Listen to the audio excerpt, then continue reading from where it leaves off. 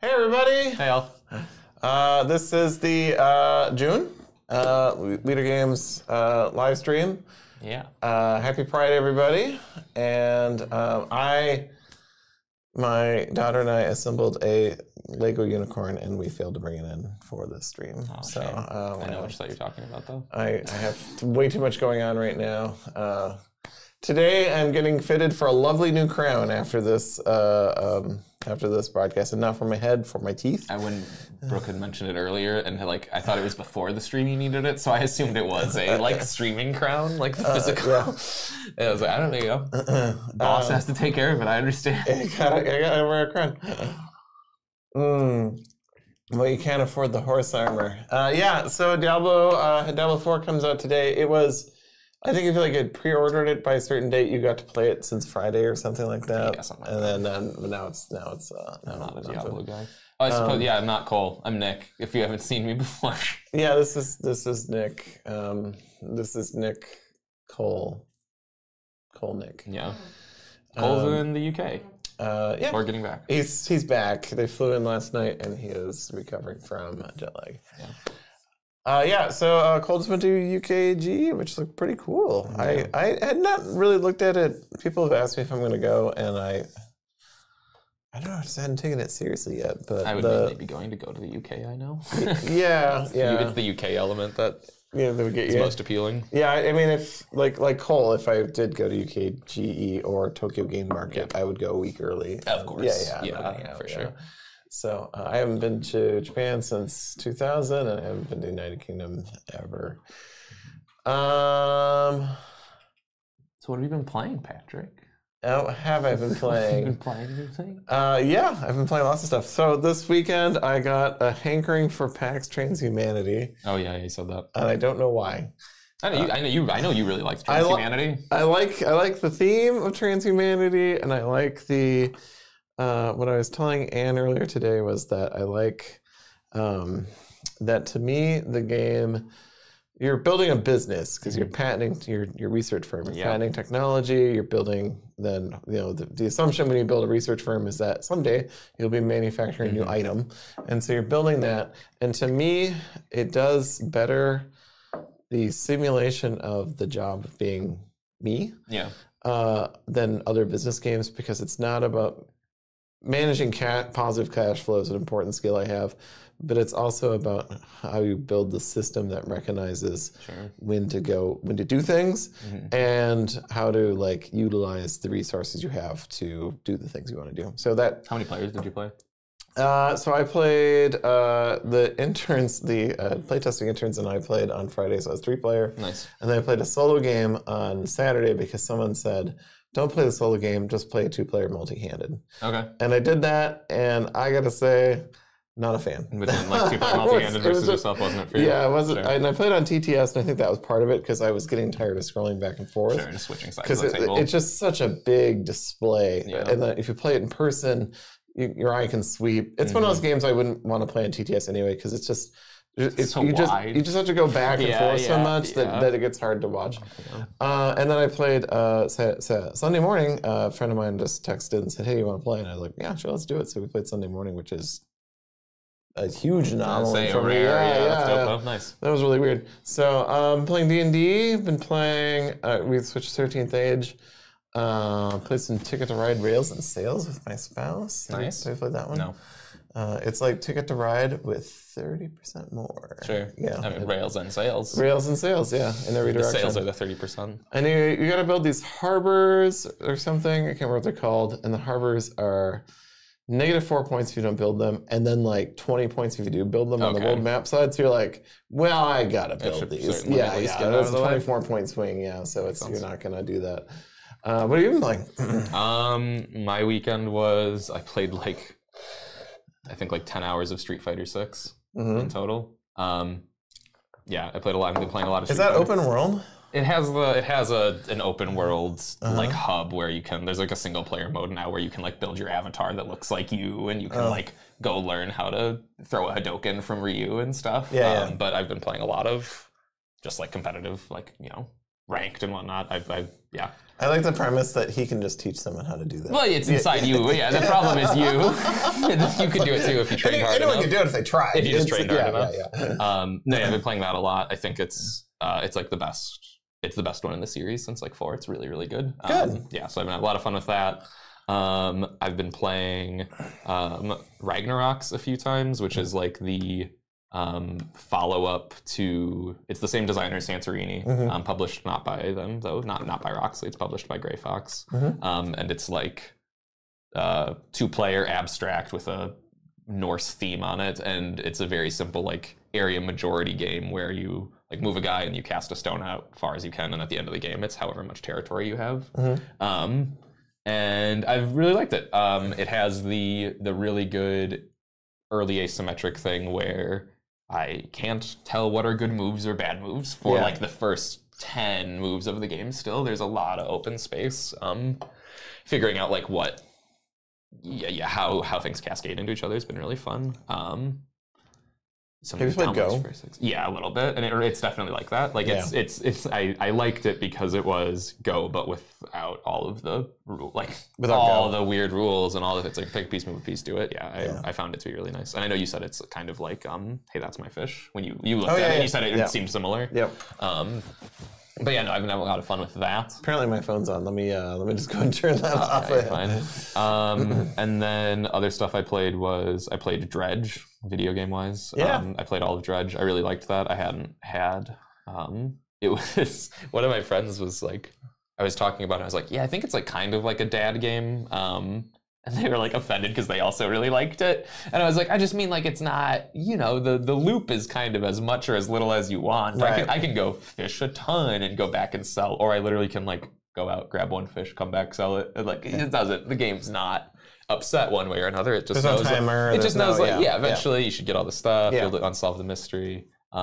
Really cool world though. This guy. Yeah, I don't know. No, I was super into. It's a really good slow burn of like. And it's only like 6 or 8 hours maybe, like total. So like, I didn't. Again, also dad game. Yeah, that's exactly. Not 40 hours of content. I didn't feel like I needed to keep going. It was like every night I'm like, okay, cool. I'm like going to this new island, and like that was the whole night of it. Really cool.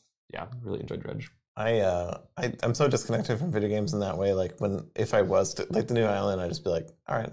There's like excitement. The anticipation isn't there for me right now. Yeah, no, it's been cool. The Raft does have it. Yeah, so every time we go to a new place in Raft, you're like, "Ooh, what's gonna be?" And it's way different. Yeah. But yeah, no, I haven't. And then I was at a friend's house and watched them play Tears of the Kingdom for a bit, and that seems cool. But I think I might still avoid it because I wasn't a huge Breath of the Wild person. So I don't think Tears of the Kingdom is going to. I think Tears of the Kingdom. I think Breath of the Wild is Tears of the Kingdom's worst marketing, like because it was so polarizing. Right. I think a lot of people, even if they improved a lot of the loop, they're not going to jump back in. So. Yeah. The new Katamari came out yesterday. Oh, yeah. Today. Yeah. No, it was Friday. It was Friday. Yeah, Friday. I picked that up. I have not played the final chapter of Raft yet, so no spoilers. It turns into a bigger raft. I mean, our raft is pretty big. It wouldn't actually be seaworthy. Is my thoughts about the raft. Yeah. Most of my raft content I've seen is from that like Let's Game It Out channel where he makes just the most absurd raft. And it's like a raft that's like only zip lines or something. It's still somehow barely sailing. I like the premise of that because the zip line, like whatever this part is called, like all tools in the game wears out. Sure. And so I'd be like, what if I was just on the wrong side of the boat and I break my zip line? Zip line I have to swim across it now. Yeah. Swim across is pretty easy though. And then I've also been playing a lot of Omega Strikers, which is like the 3v3 soccer video game with like League of Legends controls. Super good, really good. What game? It's Omega Strikers. Oh, that's it's called. Fun. Yeah. Really good. I'm in my competitive gaming phase right now, I guess. Apparently. Yeah, I'm all about winning. So I was streaming Street Fighter to some of my friends the other day, and I'm like getting destroyed by this E-Honda, and it's like I think it's like 26-4. Yeah, I've only won 4 times. One of my friends is like, "Why don't you quit?" And I'm like, my willingness to lose is what makes me great. He just like busted out laughing. I quit after like 30. He got to like 30 wins, and I was like, we'll call it there. That was. I'm gonna call it a moral win, but you win. Yeah, although it was, my ego's so big, I got I losing, got one, and like win 4 finally happened, and I was like, my friend's like, all right, well, obviously pack it up, and I was like, no, I need to prove it wasn't a fluke, and I lose like 7 more in a row. So it was that was my evening on Friday though. Nick also boxes, and for real. Yeah. And so I like the idea that you'd bring that attitude. Like you're inspiring, and you just get wrecked 20 times. You're like, no, I got this one. Yeah. Really, only way to get better. You gotta lose. He's gotta lose. Gotta lose. What did Jake and Adventure Time say? It's like failing at something is the first step to being good at it or something. Yeah. Like failing a bunch of times is the path to being good at it. Yep. Cool. I also played Bolt Gun, the 40K FPS where you play a Space Marine, which is a weird energy because I mean they're space xenophobes, but it's made a lot of interesting choices, and I like that they tried. I don't know if they were all right. Sure. So I do like. I mean, it's cool seeing the 40K stuff, and it's cool seeing like the literal chaos adept with plasma gun, you know, come at you. It's the thing from it's the thing. It's the or like the flamers or whatever, and the health resets between levels, so you don't feel bad. I like that because you don't have to like go grab a level at the end to like get back to full health. Sure. Because it's just gonna reset anyway. Yeah, it doesn't matter then. Yeah, that's nice. And then you can start any level. You can just restart any level and not worry about like continuity or progress or anything like that if you want to go back and look for secrets or whatever. Also, it has a feature in it where you can just turn off damage. Oh, nice. You don't get damaged. So you can just blow through it? You can just blow through it if you want. And that's not cheating. It doesn't mark against having achievements or anything. Sure. I'm not going to do it, but I was like, I could see where like if you're going to get, like some people are going to get, I got stuck at the end of, there was a first-person shooter. Oh my gosh. Doom. It wasn't Doom. So I got stuck in this FPS, and I was even talking about it online, and the guy came in on Twitter and said, you can change the difficulty. The designer came in and said, you can change the difficulty. And I was like, well, okay. Then I lose. And then I lose, yeah. So Patty came in with the right quote. Sucking at something is the first step to being sort of good at something. And that used to be my Windows when I was making the company. That was my Windows background. I'm sort of good at beating E Honda now. I'm sort of good. Just sort of. Yeah, I'm sort of good. Can anyone tell me the name of the boomer shooter with it's the guy with he has two like harvesting, like he has 2 hooks for harvesting grain, and I cannot remember the name of it. Dusk. Thank you, SP. I knew someone would know it. Yeah, Duke Nukem. Yeah, so Dusk is pretty good. Dusk has some amazing level design though, so I highly recommend it. If that's your thing, go check it out. I always like to see what Warhammer is willing to do with their license in the video game space. All of the video games are always so why. I mean, I saw they have the one that got announced recently. It's like Twisted Metal, but you playing as like the orcs. Yeah, it's like just like the orcs in the cars. Cool. That game looks so cool. And I'm like, they know when. Just like I don't know, the orc cars. Go ahead, sure. Go for it. Yeah, it's really cool. And there was also Gunsgore and Cannoli had a remake called Blood, Teeth, and Bullets or something. Shoot Us, and it's Gunsgore and Cannoli, but with orcs fighting Eldar and Space Marines and stuff. Yeah, I do like in Bolt Gun, you can push T and your character will just taunt. And it has nothing. I don't think it does anything mechanically. It's just funny to me. Because I mean all the enemies know where you are. So it's not like it's not like you're drawing ag or anything like that, because there's only one person in the game. You have all the ag. So I just thought it was cute. I really liked in Pizza Tower, the taunt is also you like don't learn it until pretty late, or maybe you do and I just don't read. That the taunt is also one of those all immediate. Somebody's gonna be like, you know immediately. I'm like, well, I don't read, but it was the taunt is also the parry, and it's so funny. You get dabs and you like parry the enemy and stuff. It's super funny. That's fantastic. Yeah. All right. Well, let's do some studio news. We are in the process of we're starting to print. Top 3 boomer shooters. Okay, let me think about that. Yeah. I'm gonna go with Dusk. I still play Doom, like Doom, 1993 Doom, and I haven't played My House yet. For anyone asks, And have you heard about this? I have. Okay. Yes, yeah. I have. And then oh god, I gotta do one more. You need one more. Quick. It's not Vulcan. Oh, Nightmare Reaper is fantastic. Okay. I had stopped playing Nightmare Reaper though because it has slingshot. Like you throw out this thing, like early Quake did, and then like you zoom towards it. Sure. Yeah, made me sick, Sure. sick to my stomach. I kept playing it, and like I got further and further in the game. I was like, God, why am I just? It just feels awful. You gotta keep doing the mechanic more and more. Yeah, and too. you're doing it more and more and more as the game goes on. I was like, oh, it's all the falling you have to do and all the jumping, like the horizon moving, just made me so sick. So. Maybe I'll take some Benadryl or some Dramamine someday and finish Nightmare Reaper, but until then.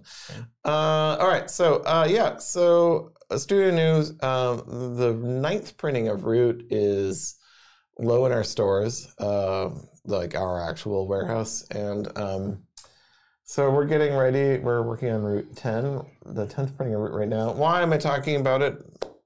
No one's going to see a disruption in the supply because we have it so well timed. I'm just excited. But it's news. It's so also news. Cool. It also definitely qualifies as news. Yeah. We can't believe how much we printed of that game. So we've printed. I think this means we've printed probably 400,000 in English alone. So that's pretty cool. It might even be more than that because some of the runs were much larger than 40. I know the first run was small, but there was other ones that were 60 and 80. 40 is about as large as we can do at the factory logistically. Things get complicated after 40,000. So that's pretty exciting. No changes. It's just it just says 10 on the box. Yep. We just got in 500,000 people, and that means millions of people may have played Root at this point, which is crazy. Because it's always like, well, one copy takes at least 2 people to play. Maybe 4, maybe 8, maybe 4, right. I saw some market research before I got into the industry that said that like they had figured out that only like a quarter of monopolies were ever even opened. So something spooky like that. Somebody just gifted and put and just put in a closet. Never seen again. So, so Root 10. Arcs is coming along. Do you have any thoughts about? Do you want to? Yeah, I'll say quick Arcs for people because people want to know. Arc's going great. I'm having a fun time working on it still. Fantastic. Single session mode is the main thing that I've been like tasked to finishing and polishing up. It's going great. I think single session mode is awesome. I think the campaign mode is going really well. Josh and Cole have been doing really good work on the event system, how the plots are hooking into it and stuff. It's very cool. I'm sure Cole's going to have more to say after coming back from Games Expo with tons of more feedback, but it's going great. Good. Yeah. Good. I haven't been as involved because got my own projects to work on. It's also just such a big game. It is such a big game. You have to be like really familiar with it to keep to be in it. No, exactly. Yeah. It's because it's just so. It just isn't. It just it's. I wouldn't say it's not worth my time. It just would be the impossible. buy-in is a lot. Yeah, for just sure. be impossible for me to manage that. And we got our interns in, so we have. We just picked up a lot of people, and it is very busy here right now. I'm actually a little bit stunned right now because a lot of bodies. A lot of new people. So we have 2 people that are working at the early half of the week who are just our traditional interns, and they're helping us just do production stuff and testing. And I turned them loose on a design problem within Path yesterday, and it was bedlam. They got really excited about it, so it was awesome. good. Yep, bedlam in the best way. And then my production assistant Alita's returned because she just graduated college, and then we have 2 guys coming in at the late half of the week just to do primarily just do playtesting, but they have done some production work, so that's been pretty exciting. It is a lot. As someone who is you also have another contract graphic designer. Oh yes, Emily. Emily as well. We have so many people coming in. We have Emily as well. We have Emily coming in, and they are graphic design support. And that's good. Yeah. So as I approach 50, I'm like that much change that quickly. I'm like, but I'm excited. So, development on path theming. I can talk about that when I get to the path part. All right. Yeah, I can work on that. Solo? Yeah, so there's 2 questions about Solo. You want to go first? think it's easier to make a solo mode, or do you find yourself forcing an archetype onto the CPU that a player might? Wow. I'm going to need Cole to answer that one. Yeah, when you talk about solo, go for it. Sure, I'll go for it. So the simple one for SP Shaman, what's the hardest part of designing a solo mode, in my opinion? It just being fun. I think that you have so much less attention of a player that you need to be maintaining, and like the height needs to be kept there for so much longer because you don't have another player at the table to keep interest or to introduce that change or whatnot. So I often talk about it like the call of the void, which is like the recognition that you are playing a solo game by yourself, and like the cards and dice, or it can be anything you want. I think like it's like the cheating too. I mean, it's all of those parts are like, once you get into the like, well, maybe I'll fudge that number one part or whatnot. It's like, to me, that's when all of solo gaming starts to shatter. So having a game that's buy-in is high enough that you don't want to do that. Like it's like feels inappropriate to do that almost. And then also though, where you're like excited to keep doing that, I think is really hard. And then about the like solo modes for being a human opponent versus yeah, that's like a bot per person question. I think in general what you're trying to do though, at least when it comes to Root and Oath, it's about roughly translating to something a player is going to reasonably do, which is what's really tricky, because you're trying to make an algorithm that looks at the game state and says like, okay, if this, then this, if this, then that, and you just need to do that like all the way down, which is... So it's like ChatGPT. It's not actually aware what it's doing. Exactly. Yeah, it's just doing stuff. It's just trying to predict, what would be the best thing. That might be what a player does, really tricky. Ooh, I just used an AI analogy. Uh-oh. So yeah, I think, it's solo mode is definitely one of my weaknesses, I'd say, certainly in terms of designing. It's something that I try to get better at, but it's hard. It's really hard. Doing good solo work is really impressive, as I've found more. So if you look at like the different schools of game design, and I talk about European, Mid-Atlantic, American, and maybe Japanese. Like I would not ask someone who's designed a lot of American games without experience to design a Euro. Like you'd be like, I wouldn't ask Stephen King to write a romance. Sure. Though maybe he could do it. I don't know. Yeah. And I'd ask Stephen King to write another horror novel if his body of work wasn't large enough. I don't really. Right. He's probably fine either way. Yeah. I'm fine either way. And so for me, like asking someone, like all of our games, Cole's games, the things you've worked on, the things I've worked on, all have such a high level of interactivity that, like, to me, it's getting away from like why we're working on the design. Beyond school, totally. Even within school, you could say Euro solo or Euro, and I think Onerim is a fantastic game that I play a lot of and I enjoy because it was designed to be a solo game, and so to adapt another system to make a game play solo. It's just weird to me. I mean, our games leverage the social aspect so much. Yeah. Like so much that when the moment you try to take it away entirely, I mean, I always think of the simple question of like, why do you play games? And it's like the top of mind is like, I play games for the other people at the table. To yell at my friends. Yeah. So the moment it's a solo game, I'm like, woof, you need to be doing a heavy lift on that side of like not being with people. And I do like the bots, and I appreciate that the bots for Root got people into playing the game. And I will continue to make them for their audience because I think that they like it, and totally. I think it's great that they can have that. But I wouldn't have tasked myself with designing bots. Yeah, it was someone that was good at designing solo came and worked on the bots. So for me, it's kind of a non-starter of a question because I just would rather not do it. Yeah. And if you ask me, hey Patrick, can you design a solo game? And I do have solo games on my notes, I would sit down and say, I'm going to make a solo game to start. I would agree that would be my approach. And then I'll focus on what I like to do, which is I'm doing stuff by myself. Which is to focus on the narrative. Yep. I actually, funny enough, I have an idea for a solo game. I'll talk to you about it later. Oh, I do too. Okay, we'll talk. Yeah, we'll talk later. We'll talk later now. Okay.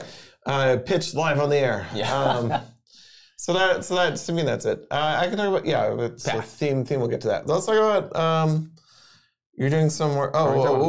We still got studio news. So studio news going along here.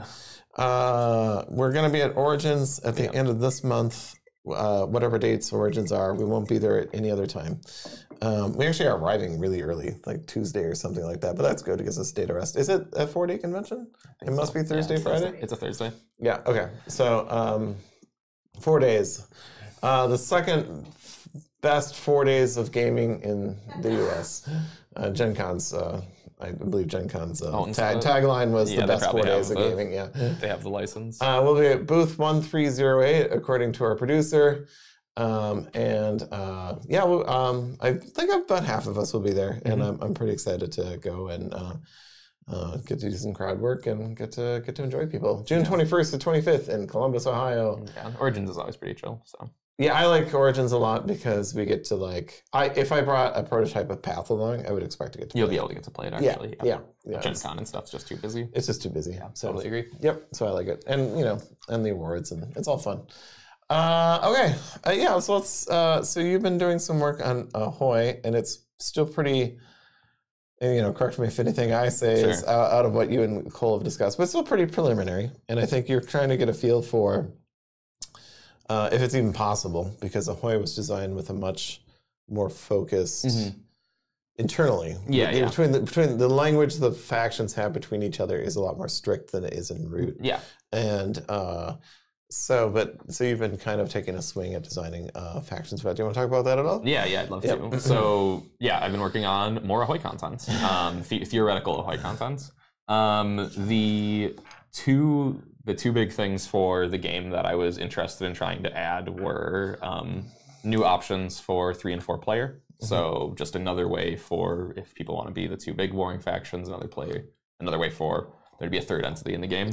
And even in working on the base version of it, a lot of things that came up very early are like a sea monster. So that was one of the first notes of things to try to put in the game clearly, right? It's just it's a cool thematic thing. If you could play as a sea monster, awesome. So one of the factions I'm working on for a 3rd or 4th player replacement. So this would be, you still always need the Mollusk Union or the Bluefin Squadron for these factions, and then you'd be able to bring in the sea monster instead of one of the smugglers.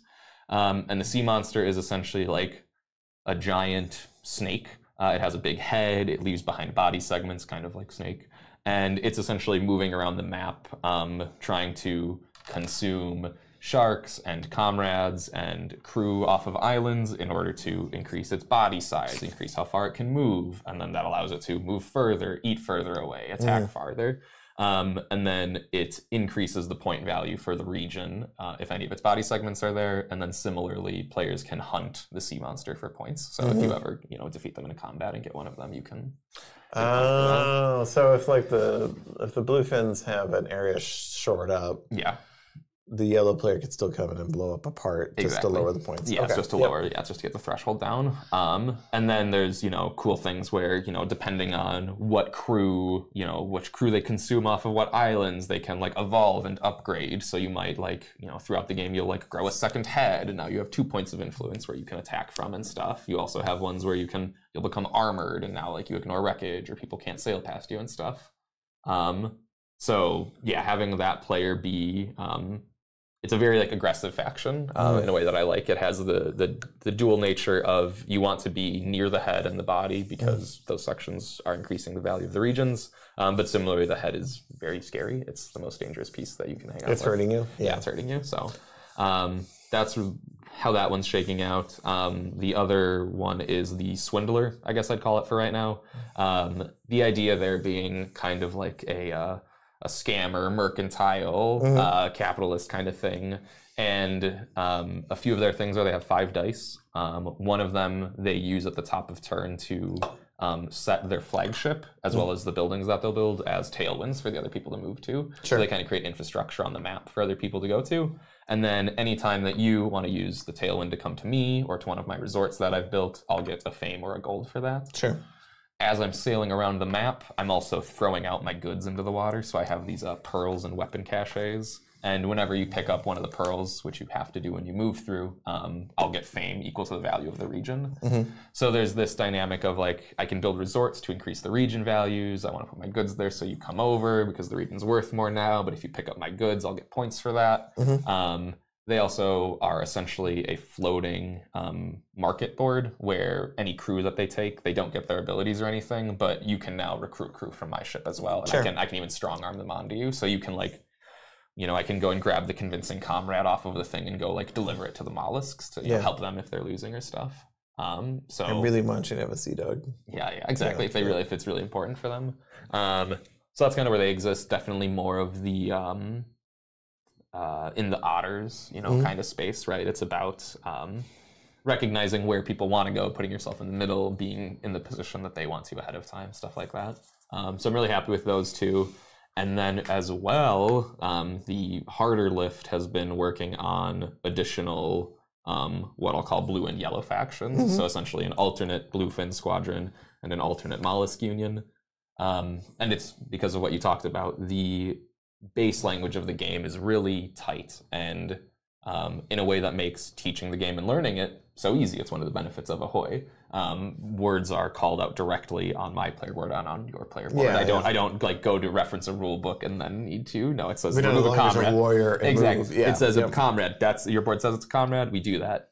What that means is that certain.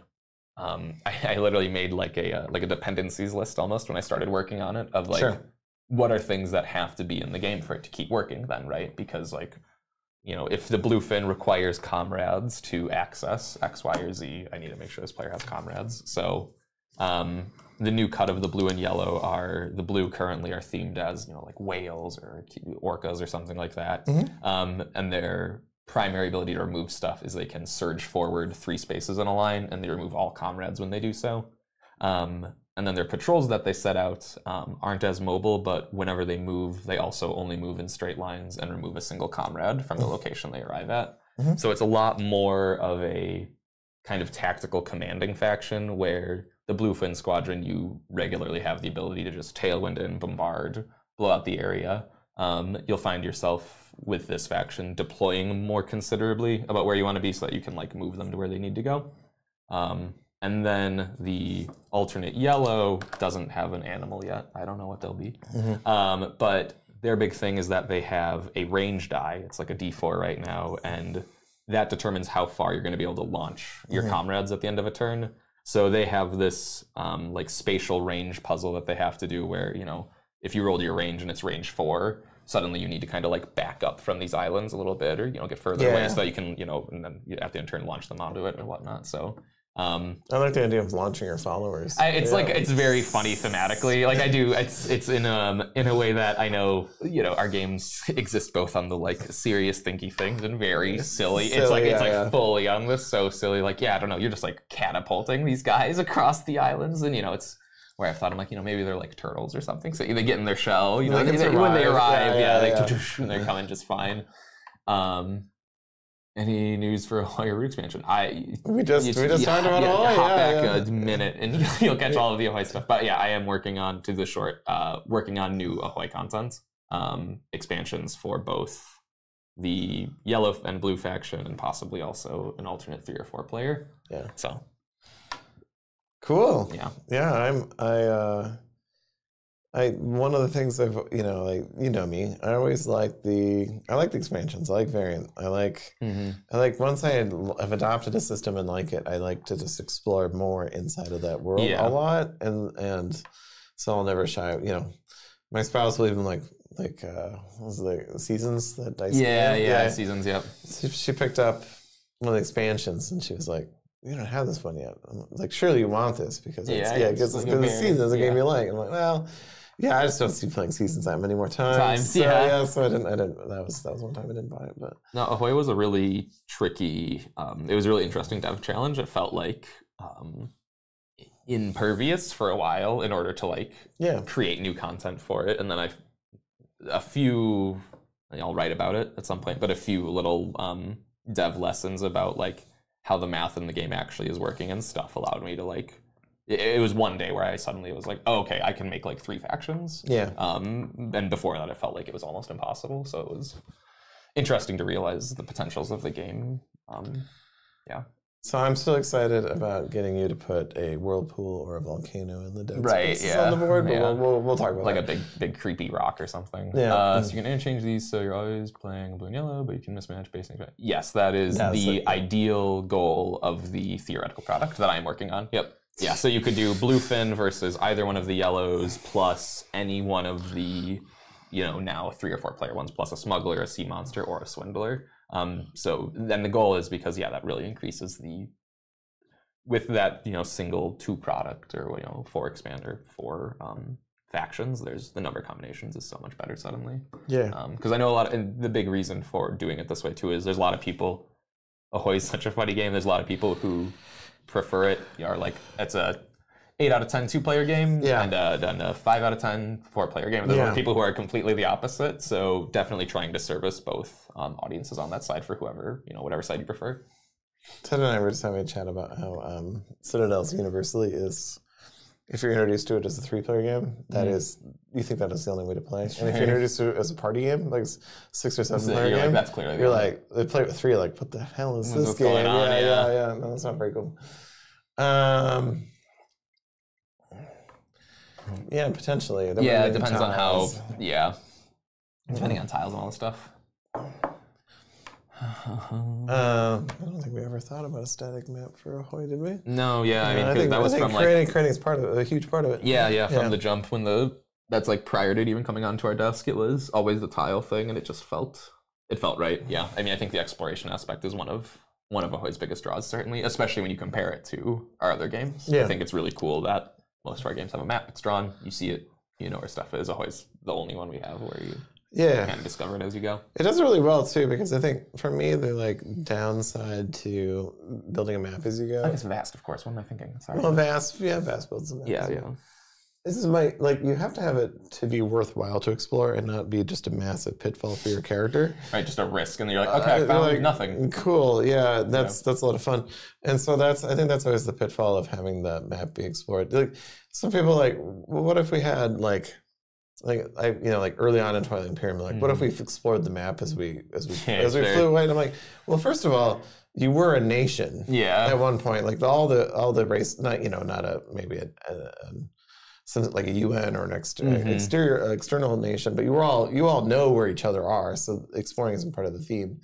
But also, what if you flew into the sun, or into the supernova?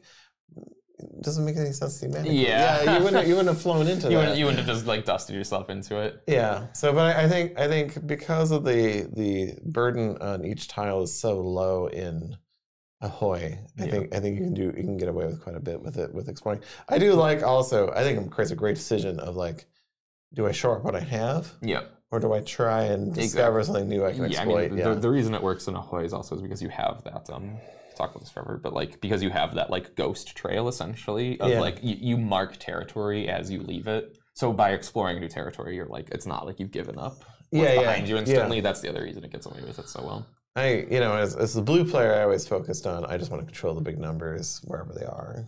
Yeah. Yeah, so. Any new map tiles in Ahoy? I don't think so. Yeah, not currently. Yeah. That would be really... I've considered you could maybe do a product, but you'd have to do new tiles and a new deck. It just would be a lot of content. It would create a lot of setup overhead. I don't think that's going to happen. It's just a big content lift. There was a question about the ARC's minis I'm not quite following. Being tested for the originally intended ink wash is still applicable. Yeah, we'll test them for the... Yeah, we're not there yet, that's what I'd say. Yeah, ARC's minis are still being figured out. Okay, cool. Yeah. All right, well... what about you, Patrick? What have you been working on?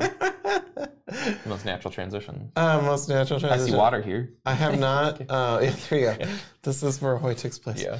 I haven't been this, I did the root expansions. Yep. I did 2 of the root expansions. And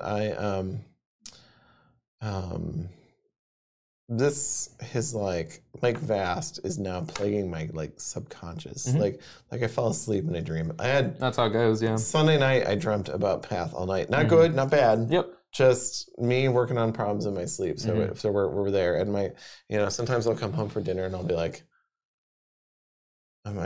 my spouse would be like, where still are mulling, you? yeah, still stumbling over problems. I'm still thinking about problems. Yeah, so we're there. That's where we're at with Path. And I said to you this morning, it's like, out of context, I said I don't enjoy it, but it's not that I don't, it's the hard part. It's the hard part. Yeah. I don't enjoy playing it right now. I enjoy fixing the problems that make me not enjoy playing it. Exactly. Yeah. So that's where I'm at right now with it. So it's pretty crazy.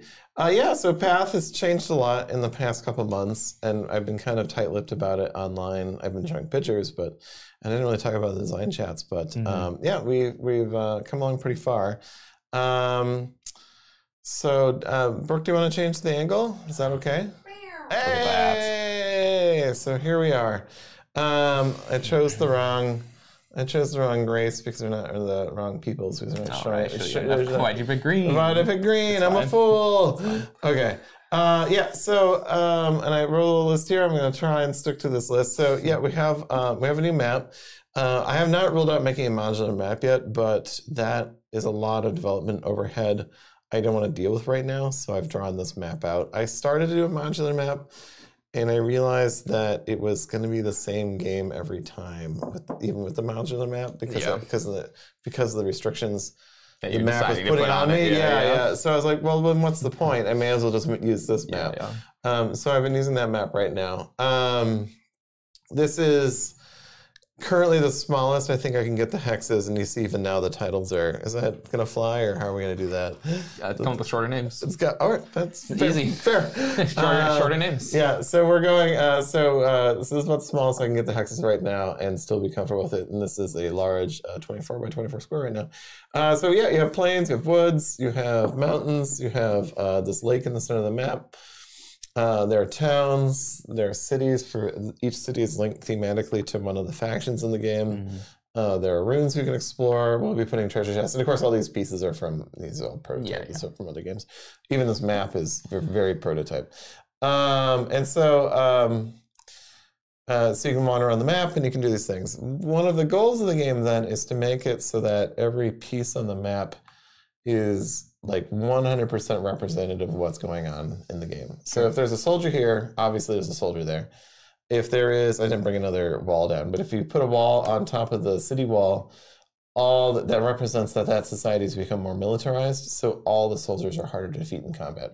And then as the game goes on, you can start snaking these across the board, you can block the other players that aren't friendly with this faction, you can march them into the other faction cities to destroy them, and so on. So every piece is kind of like, takes up a hex and represents, contextually wherever it's sitting, it means something different. So this treasure in a rune shows where you can, I don't know how well you can see it, there's a little treasure chest there. That represents then a treasure a player can come and recover from this rune, and then they can bring it over to the locals here and deliver it. And both of those have a reward.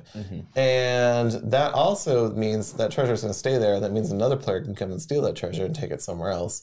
And while the locals have it, they grow in power. And so whenever they deploy troops to the board, they'll get more troops, or they'll get more walls, or whatever the reward is for the action they're taking at the moment.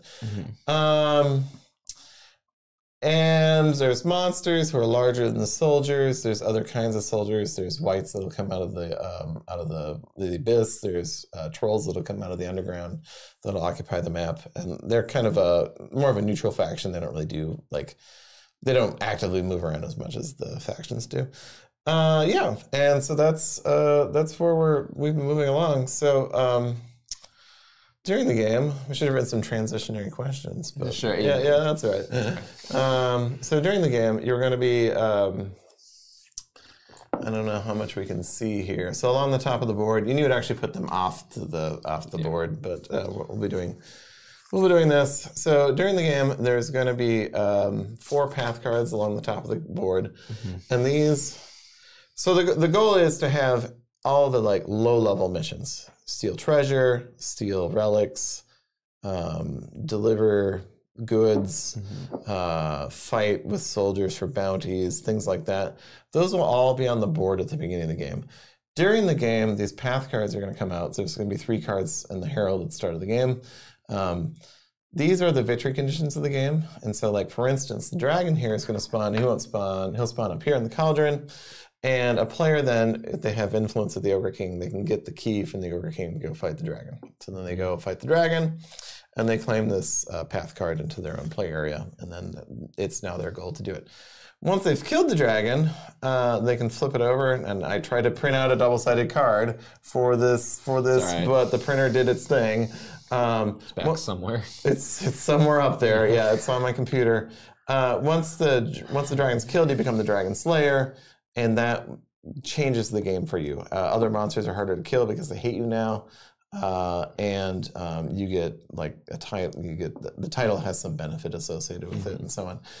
And then that card will get replaced, and then that'll start a new little adventure for the other players, and it'll continue as the path cards come out of the top. Little snowball. Once a player gets the 3 path cards, then they win the game, and that also up for debate. I mean, we could talk about 2. We could talk about 4. Yeah, I think that's what's going to be a way to control the length of the game. Sure. So if players want to go crazy and play a long session, sure, one of those. Set a goal and Sorry about that. Path cards, hydraulics. So then where the story beats are going to come, one of the other ways that we're going to put story beats in this game is instead of having it be like Talisman, where you land on a space, draw a card, land on a space, draw a card, land on a space, draw a card, is that whenever you fail to do something, so if a monster defeats you in a fight, or if you fail to recover a treasure, the theft roll, if you fail to recover a treasure from somewhere, you'll get an opportunity card. And then we're still pitching this, but basically the opportunity cards will go in your hand, and they'll be little story beats. So it'll say, like, go to the maze to talk to so-and-so to get a point of influence or something like that. And the reason... So I want to make those so that even when you're failing, you're still getting some little kickback out of the game. And it's going to make people want to go, well, I have 3 of these for the maze now. Maybe I'm going to go over the maze and get some benefit out of it. So... yeah, so I've been working on putting a little finger on the scale of some other parts of the yeah. So people rotate, and the same way that being the Dragon Slayer makes the other monsters harder to kill. You're probably really good at killing monsters at the point you kill the dragon. So we want you to go, well, maybe I shouldn't kill another monster. Maybe I don't need to keep doing it. Yep. Movement then is governed by, on your turn, you're gonna pick to either do a move action, fight something. When you fight something, you can move 1 space and fight it, regardless of like if you like that nation or not. Or you can steal something. So when you move, you'll just be rolling these 4 dice. They have the terrains on them, so there's 2 grass, 2 trees, and 2 mountains. And then you can always trade down. So if you roll, if you roll 4 mountains, you can go 4 plains if you want to, or something like that. Yeah.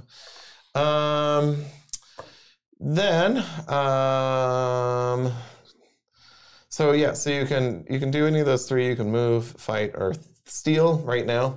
And then also every turn you get what's called a crown action. And the crown action then is like pick 'em, deliver good, draw an opportunity card if you're in town, maybe hear some local rumors or something like that. Kind of like the most extreme. Those are like buy some equipment, things like that. Done.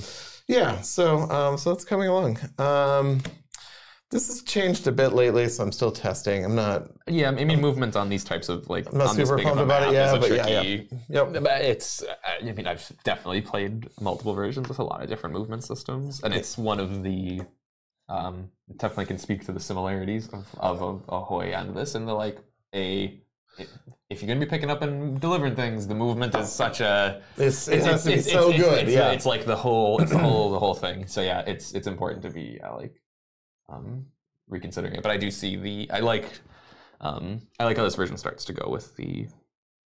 I can see how with the endurance and stuff. There's a world here where you can start to get to it, but it's tricky about knowing what you want to be able to do. But you don't want to punish delivering too much, and you're getting chased anyway when you're delivering. And at the end of the day, I do want to deliver. Yeah, so there's bandits that'll walk around the map and they'll harass you if you're trying to deliver like treasure or if you're trying to carry goods somewhere. That's one of my favorite things is if you are moving like too slow or ending too close to the bad guys, they just sneak over and try to rob you. Yeah, they try to rob you. Okay, so then periodically, I didn't talk about this in the path cards, periodically then each path card then has an event on it. And so there will be a herald piece, so we're actually going to change the name of the herald card. And the herald piece will move from event to event whenever that interval happens, and then that'll trigger something in the game. So for instance, the dragon, will eat a piece and put them on the card.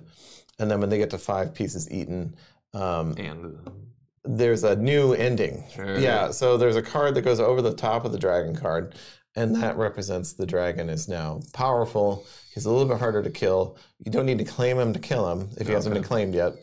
And but when next time he activates, he will destroy an entire faction.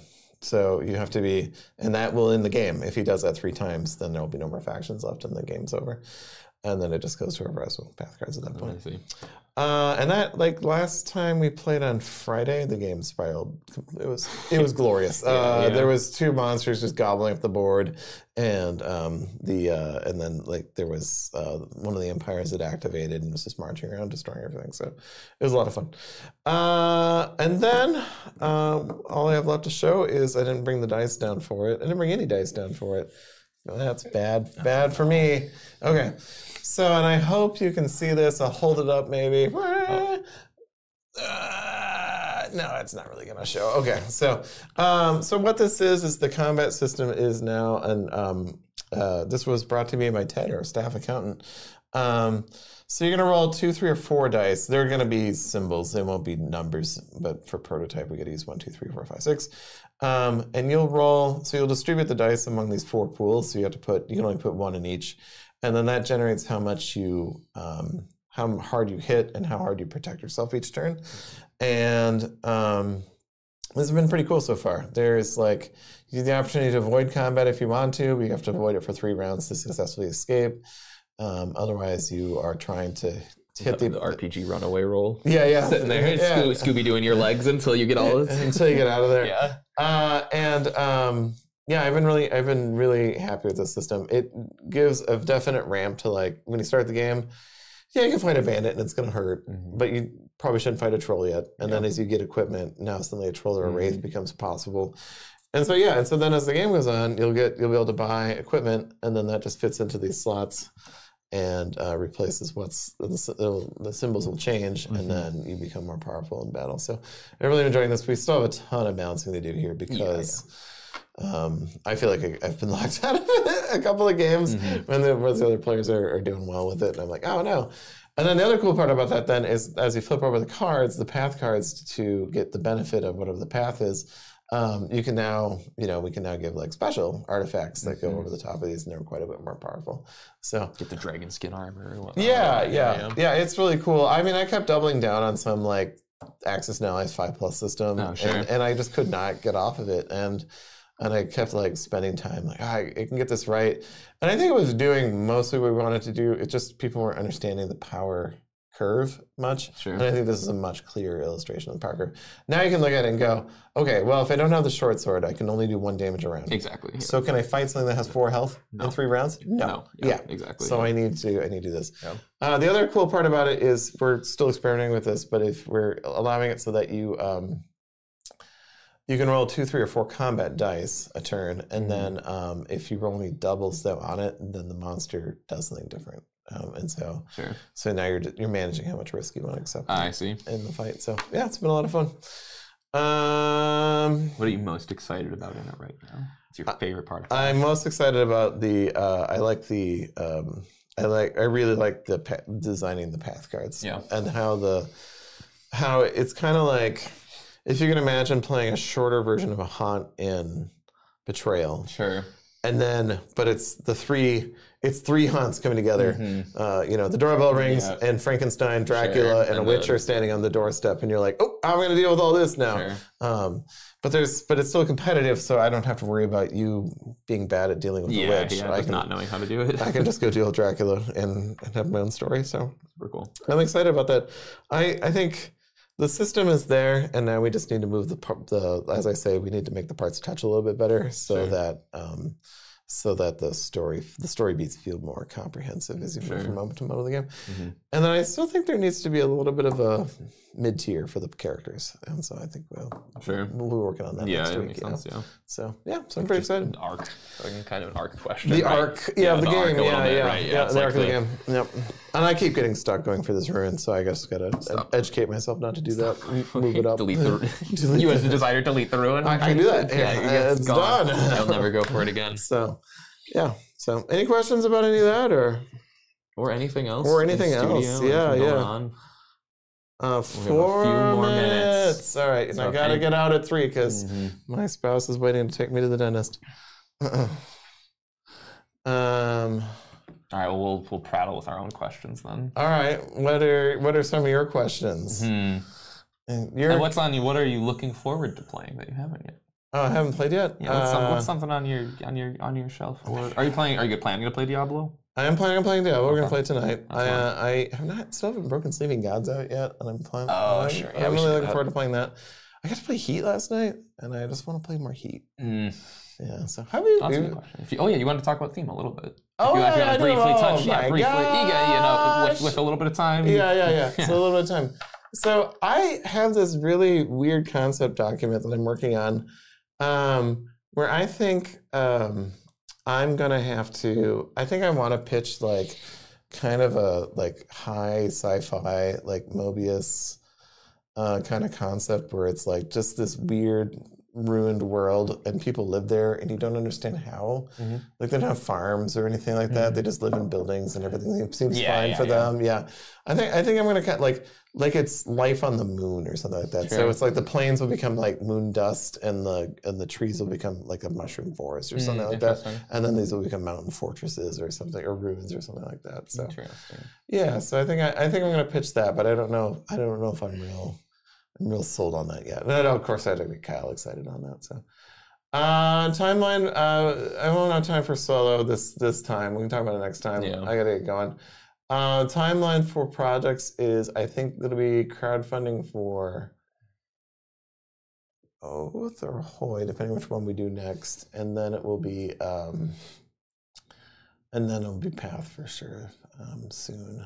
And I can give a quick. Yeah, go for Old King's Crown. I mean, because I was more involved than you for a little bit. But, gave feedback, and it was on my desk, me and Cole's desk for a little while, just to review, see if it was something we were interested in, provide feedback. And the game's really cool. Is what I would underline. I found it to be a really cool title with a lot of interesting things.